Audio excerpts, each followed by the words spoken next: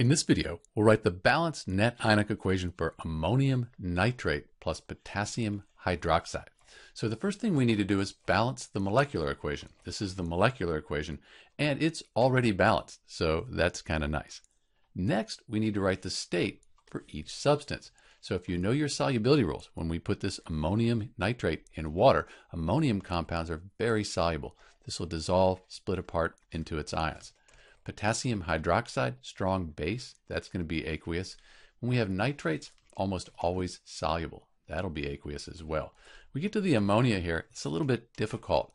Ammonia could be a gas, or it could be dissolved in the water, aqueous. Either way, if it's a gas, we're not going to split it apart. If it's aqueous, we also don't split weak bases or weak electrolytes apart into their ions. So either way, if it's a gas, we won't split it apart. If it's aqueous, as a weak base, we don't split it apart. I'm going to call it a gas. Doesn't much matter. Water is a liquid. Now we can split the strong electrolytes into their ions. That'll give us the complete ionic equation. This ammonium ion, the whole thing, has a 1+ ionic charge. Good one to remember. So we have our ammonium ion, and I won't write the states now. Let's write those at the end. And then the whole nitrate ion is 1-. So we have NO3-. For potassium, that's in group 1 on the periodic table, has a 1+, the whole hydroxide 1-. So we have the potassium ion and the hydroxide ion. And these are the reactants in our net ionic equation. For the products, we have the plus and minus. So again, we have the potassium ion and a nitrate ion. And then we're not going to split this gas apart for the ammonia, just NH3. And we don't split liquids apart either in net ionic equations.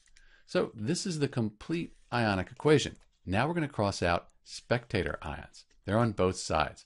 So when I look, I see that I have NH4+ here and NH3 here. They're different. I can't split that apart. But I do see in the reactants I have a nitrate ion, and here in the products again, we can get rid of that. I have a potassium ion in the reactants and in the products. Get rid of that.